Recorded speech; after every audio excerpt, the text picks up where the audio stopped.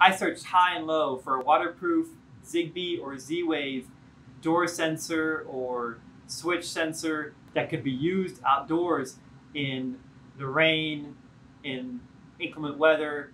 And if you're watching this video like me, you probably didn't find anything. The only one I found was this quite expensive, I think it was about $100 sensor, and that's a lot more expensive than these $20 or less SmartThings sensors. So the main thing is it had to be compatible with the SmartThings, which is what I use, and that could be almost any Z-Wave or Zigbee sensor. So there's a lot of choices for door sensors or multi-purpose sensors or contact sensors, but there are almost no waterproof sensors except for the one that I found, which was way overpriced. So my solution to that is to take this SmartThings sensor, multi-purpose sensor, and enclose it in a waterproof housing. Now, I didn't pay attention to the size of this and how small it was before purchasing it and comparing it to the size of the box that I'm using. Now, this box is enormous compared to the sensor, so there's probably some smaller waterproof boxes that could be used. I just ordered the first waterproof box that I saw that would fit my specifications. So if you look at the sensor, what's actually going to go into the waterproof box, it measures only 2.04 inches wide, 1.17 deep, and 0.575 inches thick. Let me go back in millimeters. So it measures 51.86 millimeters wide, 30 millimeters deep, and 14.58 millimeters thick. One thing to consider though is you actually need more space in the box than just the size of the SmartThings sensor itself, because you need the cover to be able to slide off. Some of the other devices, like this Ring device, like it has a snap on this side and the cover comes straight off like that. But with the SmartThings sensor, the cover slides back. So although the SmartThings sensor is 1.19, 1.2 deep or so, in order to slide the cover back to replace the battery, you need at least 1.8 inches.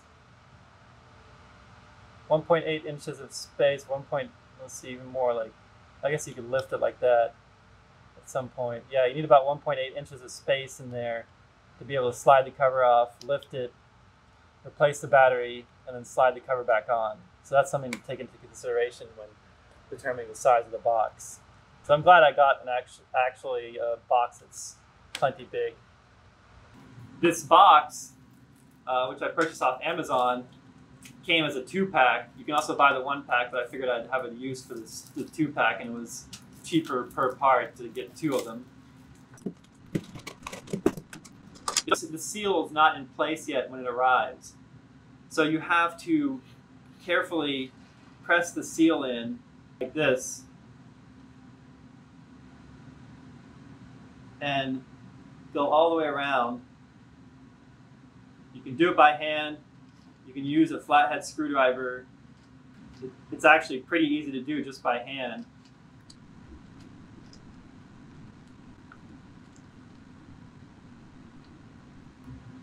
And then once you get to the end, you're going to snip it.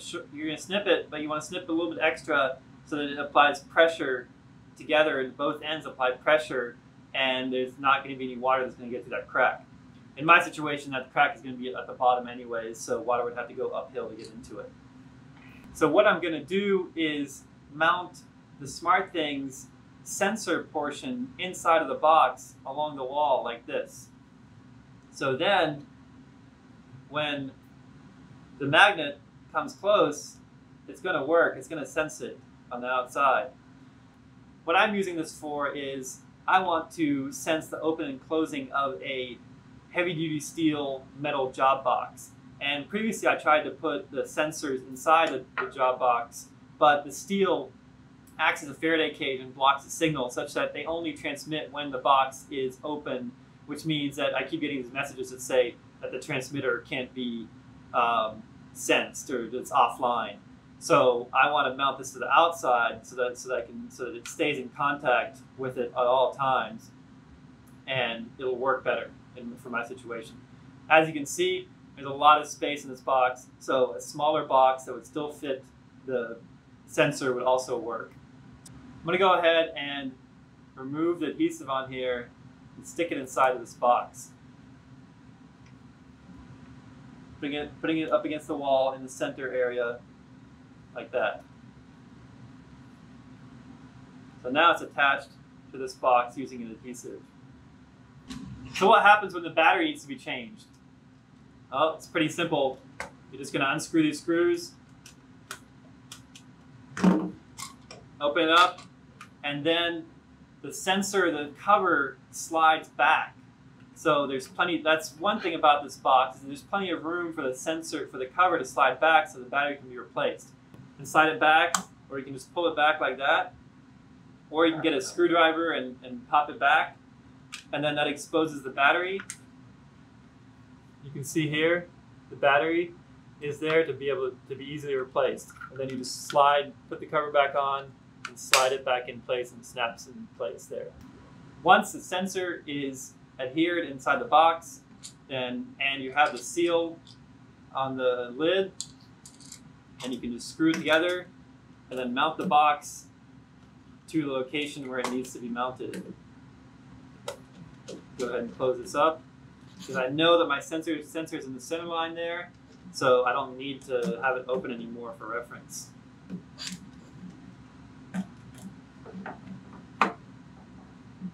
Make sure that your sensor is also already connected to the SmartThings hub or whatever home automation hub you're using.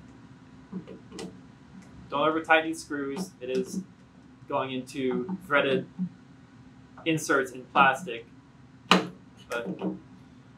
So there you go, and then you have these mounting holes on the outside that you can attach.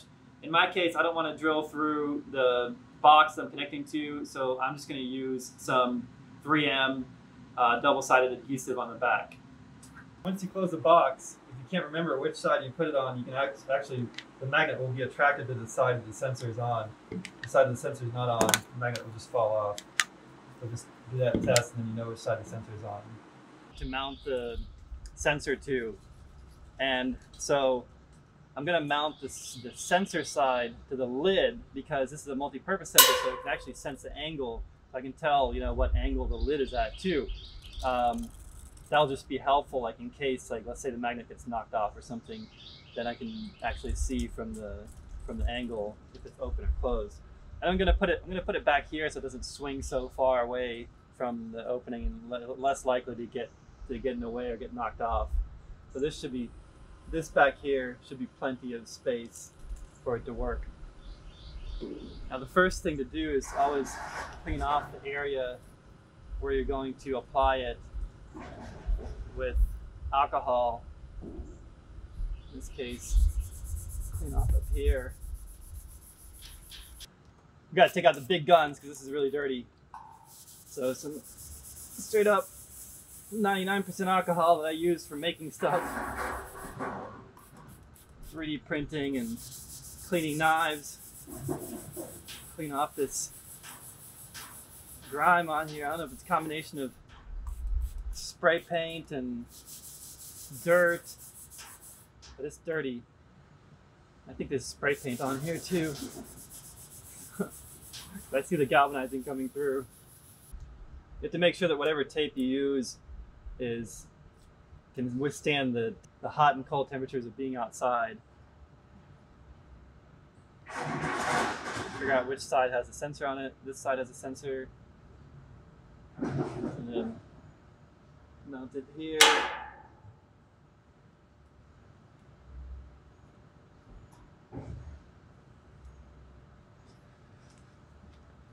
It's already well stuck on as soon as I put it on there.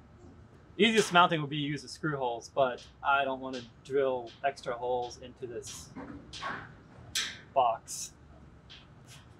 Grab this magnet, take off the adhesive on that one, that side, and place it right here. Just going to put it up against the surface that's not always pulling. Now when I open this box, it